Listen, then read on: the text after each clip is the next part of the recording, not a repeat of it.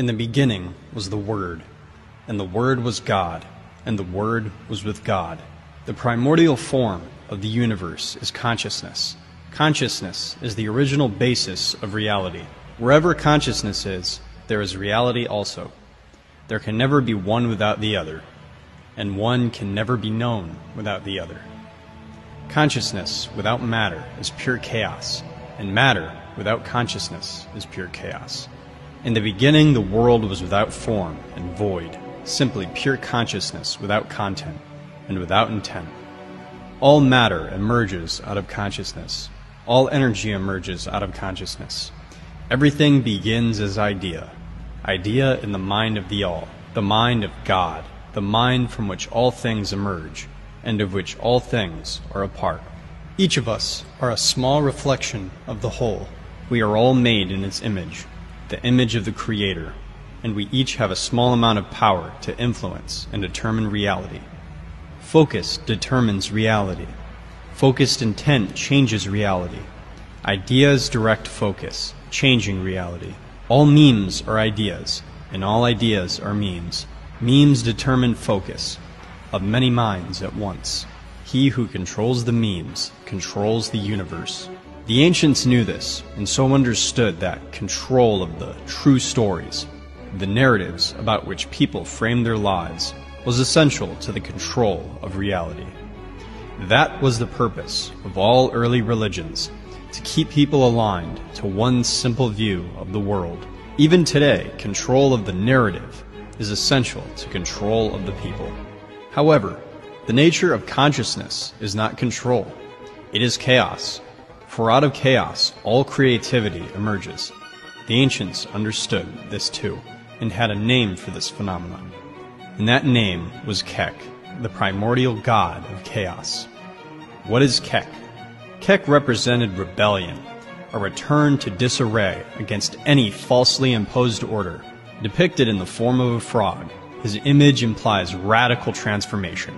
Just as a frog transforms throughout its life cycle from an inert egg to fish, and then to an amphibian able to live in the three elemental worlds of water, air, and earth. He embodied the time of darkness that comes before the radical transformation of the dawn, and was understood to be the bringer of light, the light of consciousness, which destroys the uniform illusions of the night.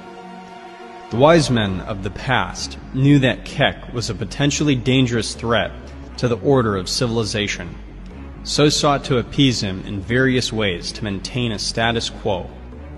The appeased version of Kek was called Kuk, a neutered and less potent manifestation that could be temporarily contained. However, this was understood to be at best a temporary measure, since chaos always triumphs over order ultimately, as part of the never-ending cycle between the two. The rulers of the current year have forgotten this ancient truth, and in their arrogance have assumed that their control and dominance will last eternally, from now until forever.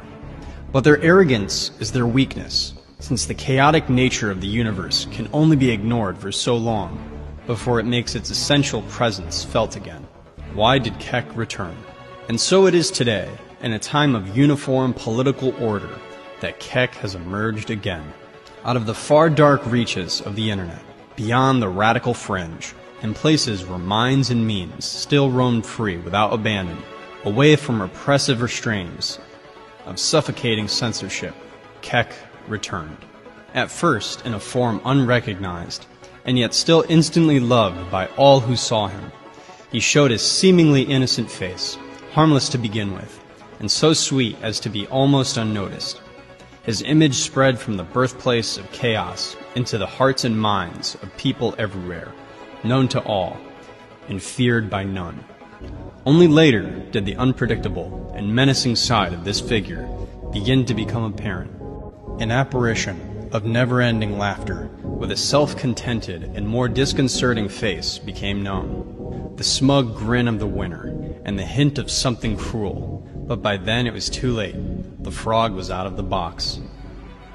The ancient god was unleashed, and had taken form in the world, a form which had the power to topple the corrupt status quo, unleashing possibilities outside of their decaying and corrupt control. What does all this mean for us? It means a time of unstoppable chaos is upon us, and nothing can be done to prevent it.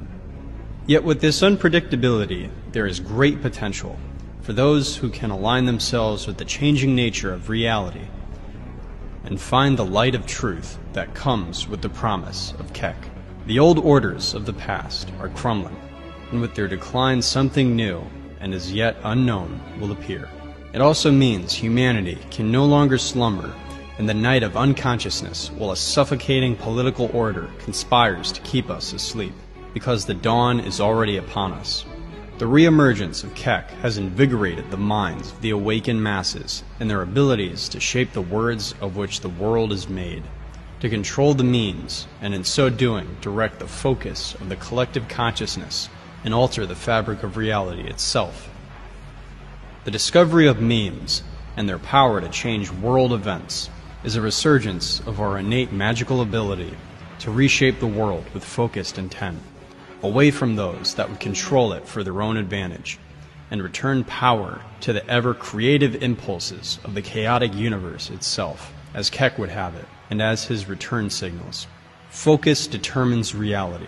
Focused intent changes reality. Ideas direct focus, changing reality. All memes are ideas, and all ideas are memes. Memes determine focus of many minds at once. He who controls the memes controls the universe. In the beginning was the meme, and the meme was God, and the meme was with God.